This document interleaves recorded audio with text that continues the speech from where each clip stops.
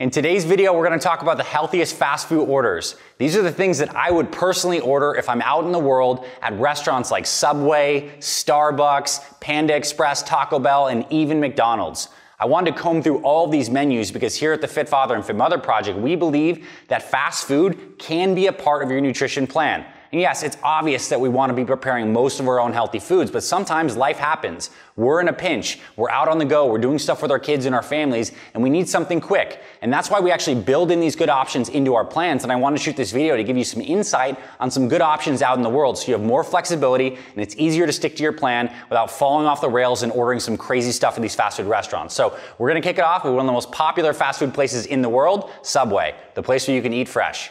So Subway is a fast food chain that's always been a little health conscious. They've always had these different marketing campaigns around having lower calorie meals. And it turns out there's a couple decent things you can get at Subway.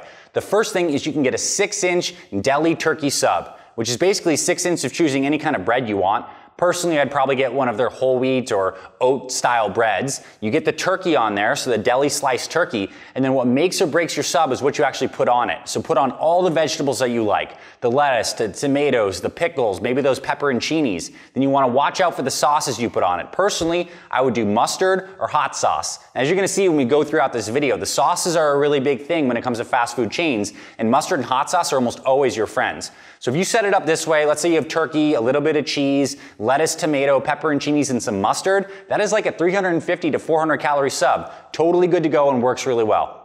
Now, the second good thing to get at Subway is what their marketing team calls the no bready bowl, which is Subway's fancy way of saying a salad, which basically means a bunch of lettuce and then you can put protein on top of it.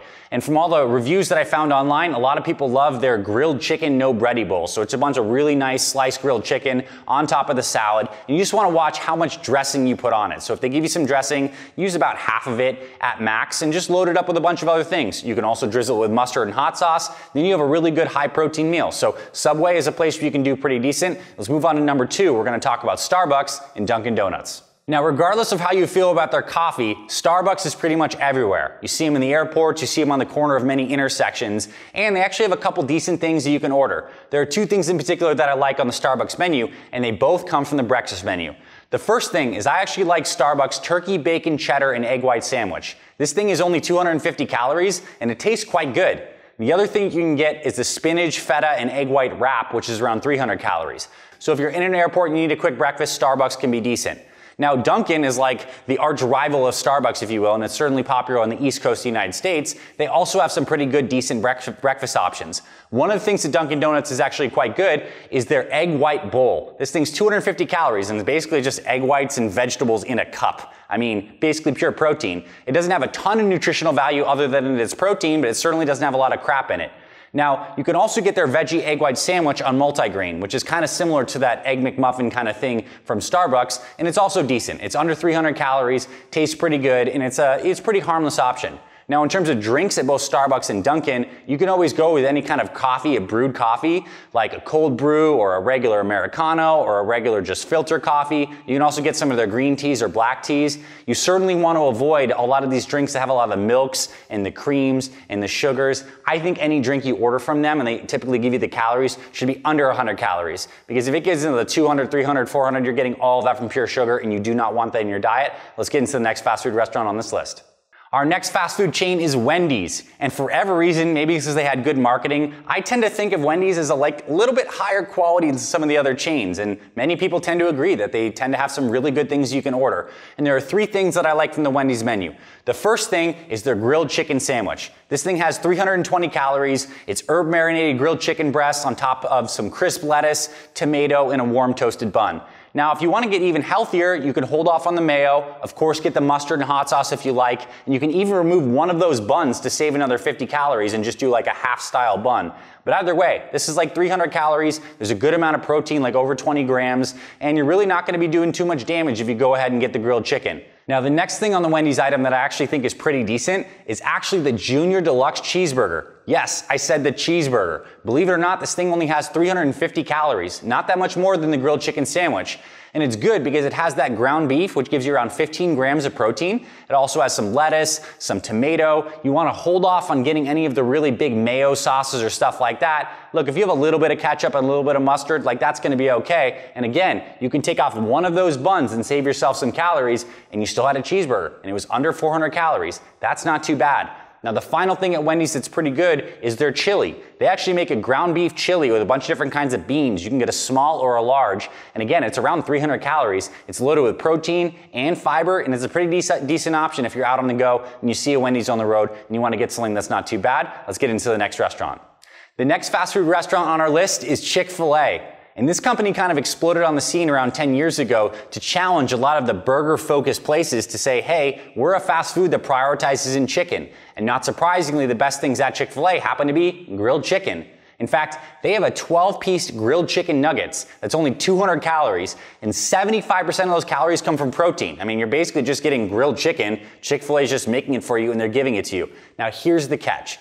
Chick-fil-A has a bunch of different sauces, and they're very proud of their sauces. You can see them all here. There's a bunch of different ones. They come in those cute little containers, and most of them are total BS. If you look at the ingredients on these things, the first ingredient is typically soybean oil, which is a really low quality inflammatory oil. And then there's a bunch of spices and flavorings and preservatives and stuff like that. When it comes to the sauces that are actually good, what you want to do is get the zesty buffalo sauce, which again is similar to a hot sauce, so I hope you're starting to see the theme, or you can also get their sweet and spicy sriracha. These things are roughly around 50 calories, so you can enjoy and dunk those little nuggets in, and it's very good. The other thing that's good at Chick-fil-A is the grilled chicken sandwich. Hopefully you're starting to see a theme here. It's under 400 calories, and of course you can even cut the calories by removing one of the buns. Now Chick-fil-A does typically serve this with a honey mustard, which is adding quite a bit of sugar. So if you just say no honey mustard and you put on some of your own sauces, you're gonna save some more calories and it still tastes pretty decent. Let's get into the next restaurant on this list. Now, next on our list is Chipotle, and this restaurant is a fan favorite of many people who are fitness-minded because you can basically customize whatever you want, and Chipotle markets that their ingredients are a little higher quality than some of their competitors, and I personally tend to agree.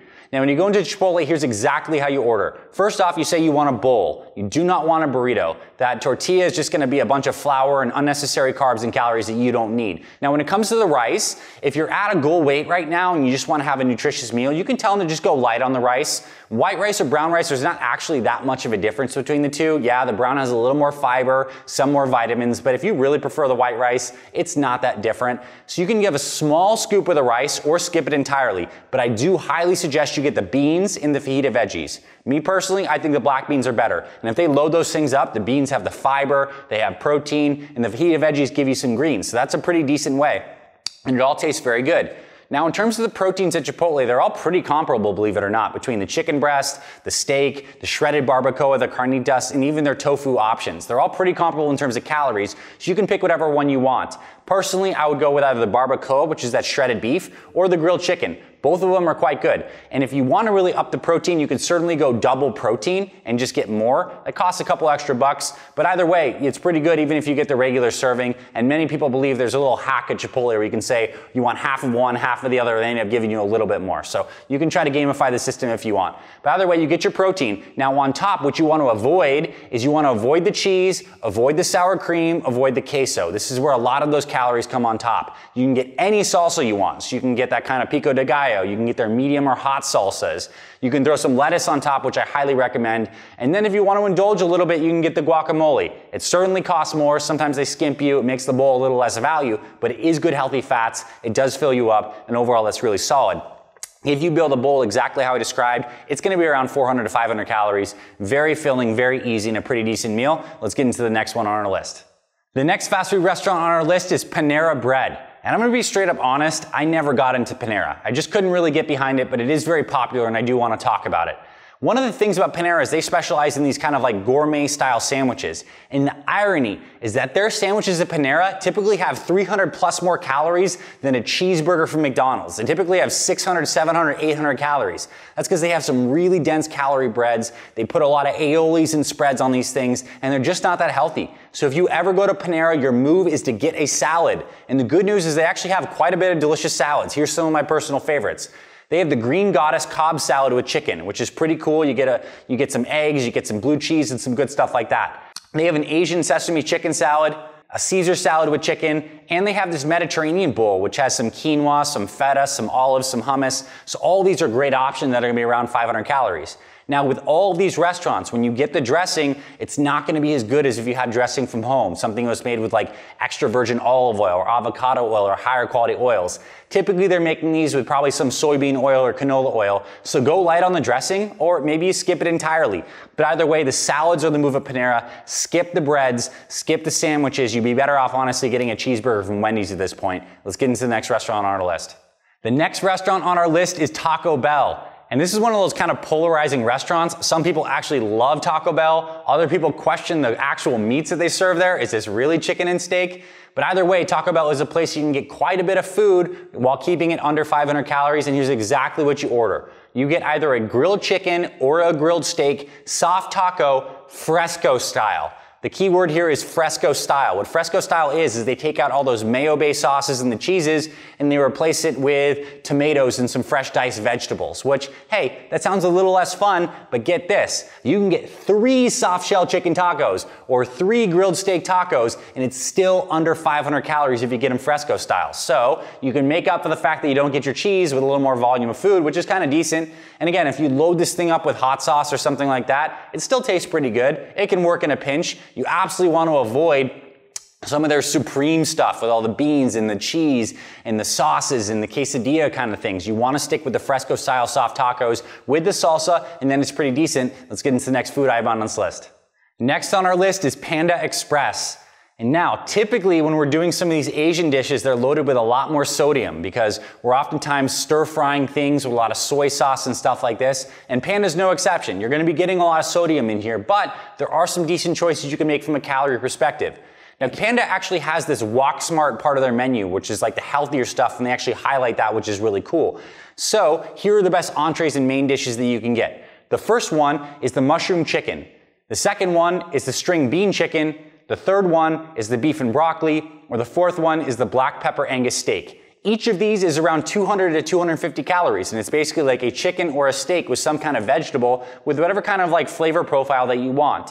Now, when you go to pick your sides, you probably want to pick one side, and the one side you want to get is their super greens. Literally, they made this so you can order healthy at Panda. It is going to be some steamed broccoli with some kale, with some cabbage, and it actually tastes pretty good and it adds 100 calories. So if you got one side with any of those entrees, you can have a 350 to 400 calorie meal from Panda that's basically veggies and protein, and that's pretty decent. Now here's the catch. Most people, when they go to Asian restaurants, they want to get the rice, but if you get the rice at Panda, you're adding another 420 calories to your meal. Right? And certainly if you begin to put a lot of salt on that, you're going to notice that the combination of rice and salt for most people causes a lot of bloat. So maybe you didn't gain fat from this meal, but you certainly often carry a lot of water retention after this. So I would be careful because there's enough salt already in those wok entrees. So I'd say just stick with a wok entree plus one of the super greens. Let's get into the next menu item on this list. Now, last but certainly not least, we have McDonald's, the place with the golden arches. Now, I want to say this, McDonald's got substantially less healthy over the last year and a half when they removed salads from their menu. They made that call because it turns out people don't typically order salads from McDonald's. Go figure. Well, there's a couple good things that you can order. If you go to McDonald's for breakfast, you can actually get an Egg McMuffin. Their standard Egg McMuffin, which has a little bit of ham, the egg, the cheese, and obviously the 2 muffins, is only 250 calories. If you get the one that has the sausage Egg McMuffin, it's over 400 calories. And if you get the hash browns with that, it's another 300 calories on top of that. So that is no bueno. What you want to do is get 1 to 2 Egg McMuffins. Maybe get the standard Egg McMuffin, and if you take one of those little bit muffin tops off that, so you're doing like a half Egg McMuffin, and you eat 2 of those, you're at like 400 calories. So it's a pretty decent breakfast. Now, when it comes to lunch and dinner menu, McDonald's is not great. Your best option actually is a cheeseburger. Their cheeseburger has 315 calories, and you can have a little bit of mustard and ketchup. You want to make sure that you're avoiding some of these mayos and bigger sauces on there, as that's going to just give a lot more inflammatory fats that you don't want in your diet. Now, if you're feeling really bold, you can get the double cheeseburger. The double cheeseburger has more of the meat, more of the cheese. It's 450 calories. In this case, you might even just do it protein style, where you just get the lettuce on the top of it, no bun whatsoever, and that'll save you around 100 calories. So at McDonald's, you're typically going to be getting some of these cheeseburgers and stuff like this without the sauces, and obviously the Egg McMuffin for breakfast. Now, I hope you enjoyed this video and you got some ideas, and the main idea is obviously you can write down some of these menu items and you have a concept of what you can order, but the overall picture is, look, we're here with our nutrition to be consistent long term, and that means we can't just say, oh, fast food's off the menu like forever. I mean, maybe it is for you and maybe you're always really good at prepping, but for most families and most people, to be realistic, you just need to know and have all these different tools and options for when you're out in the world. And the cool thing is with the menu items that I selected today, almost all of them are high protein, under 500 calories, and it'll be like good damage control. And if you just do this on occasion, a couple times, once a week, twice a week when you're out with the kids, it's not gonna make or break your progress, especially when you're good the rest of the time, but it will give you some freedom knowing there's many things you can order. I hope you enjoyed this video. Now, in the comments below, I want you to comment on some of your favorite healthy fast food restaurants and some of your takes on ranking some of the best fast food restaurants. Are there ones you think are just legitimately higher quality than others? Ones you think are absolutely disgusting that you would never eat at? Let's get some comments going in the discussion because I think it's going to be pretty fun.